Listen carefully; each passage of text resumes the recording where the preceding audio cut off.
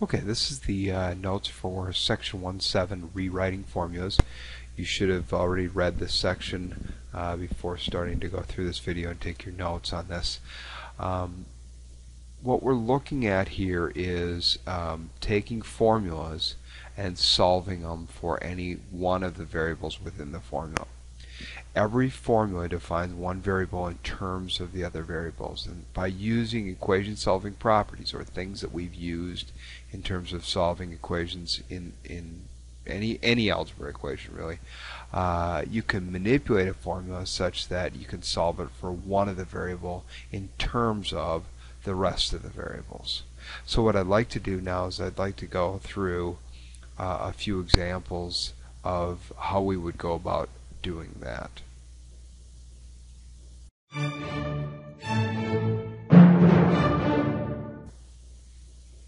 So here's example 1. It says the period P of a pendulum is the time in seconds that it takes a pendulum to make one complete swing back and forth, and is calculated by using the formula P equals 2 pi times the square root of L over G, where L is the length of the pendulum in meters and G is the acceleration due to gravity, which will always be 9.8 meters per second squared.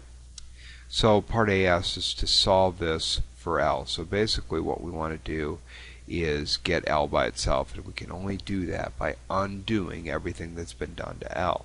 Well, if you look at what's being done to L, we're dividing it by G, we're taking the square root of it, and we're multiplying it by 2 pi. Okay? So the first thing I'm going to do is I'm going to get rid of that square root symbol. Kind of works as a grouping symbol, so I'm going to get rid of the stuff outside of that grouping symbol by dividing both sides by 2 pi. Now if I do that, if I divide both sides by 2 pi, this is what I get, okay, P over 2 pi. These 2 pi's will cancel out, so I just have the square root of L over G is equal to P over 2 pi. Now to get L by itself, I need to get rid of the square root. So what I do is I square both sides. Well, when I square the left-hand side here, I have to square everything. So I get P squared, I get a 4, I get a pi squared. Okay? And then this just becomes L over G.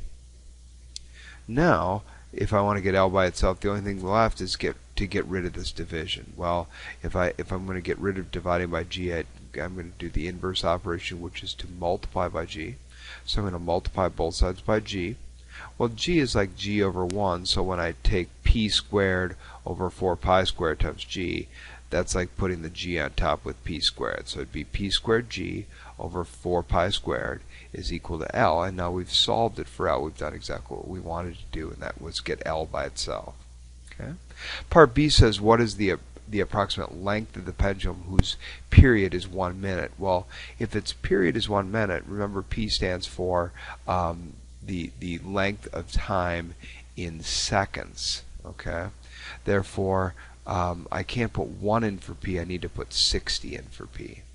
So I'm going to plug 60 in for P. We know that G, we said, was 9.8 meters per second squared, so I'm going to plug that in. And then I have over 4 pi squared. Remember, pi is a number, so when we go to calculate that, we're going to use that pi key in our calculator. So if I plug this into my calculator, it gives me a number that is very close to 894 meters. Okay, example 2 here. Before we do that, let's talk about what it means for formulas to be equivalent. Formulas are equivalent when the values of the variables that satisfy them are the same. So if you look at what we did in example 1, it didn't matter if we had solved that for L or we had solved it for any one of those variables. If we solve it correctly, those are equivalent formulas. Okay? So if I look at number 2 here, we're going to apply that same idea here as well. It says, because the density of air consumed by scuba divers increases as they dive deeper, they consume more air the deeper they dive. The formula T equals 30s over D plus 30 is used by some scuba divers to estimate the number of minutes T of air they will have at a depth D in seawater. If they consume a tank of air at the surface in S minutes, solve the formula for D in terms of T and S. Well, when we say in terms of T and S, that means that T and S would be the independent variables for the dependent variable D.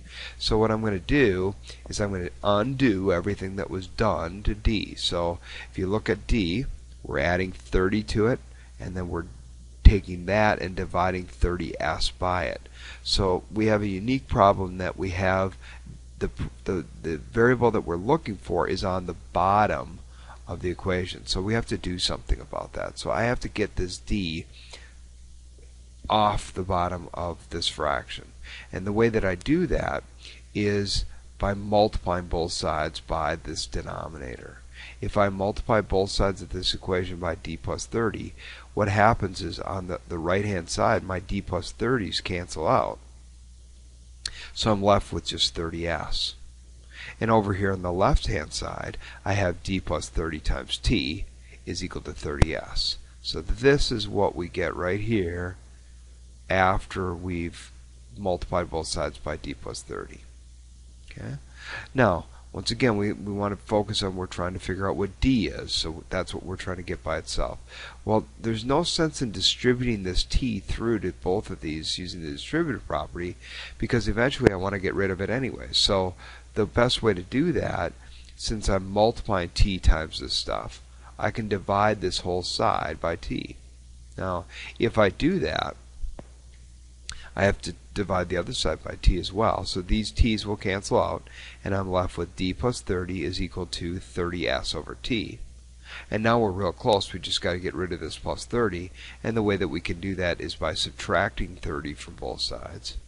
And if I subtract 30 from both sides, I'll get what D is, which is 30s over T minus 30.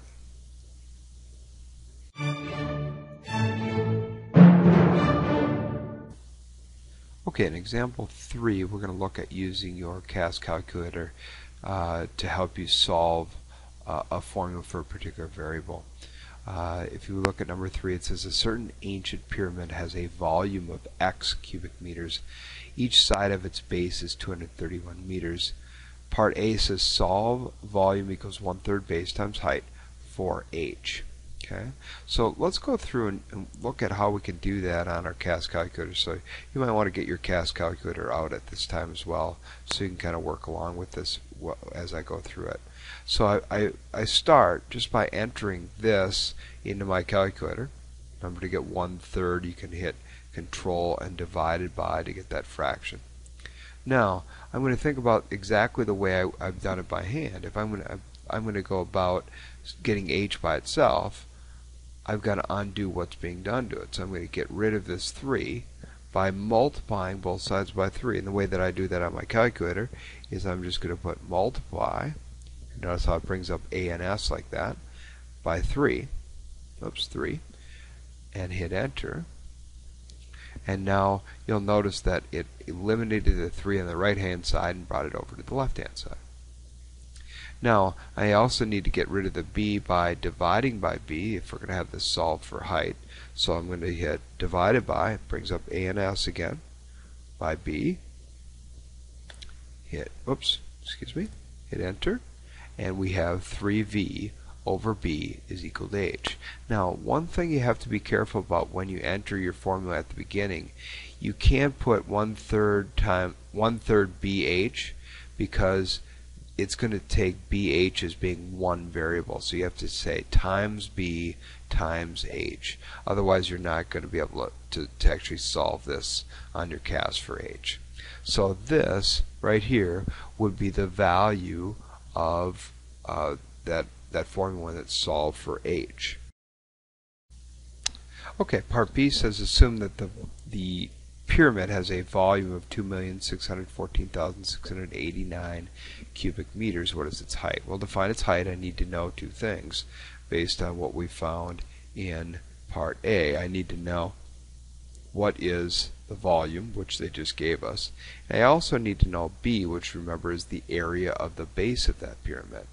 So if I know those two things, I can plug them in to solve for height. Well, I know the volume, and I also know from the first part of our problem that the base, each side of the base is 231 square meters. Therefore, the base must be a square. So when I look at B, B is going to be equal to 231 squared. So now what I can do is I can plug those two things in to my calculator into the formula that we had before and solve for h. So if we go to our calculator and we plug that in, 147. Therefore, the height of that pyramid, h, would be equal to 147 meters.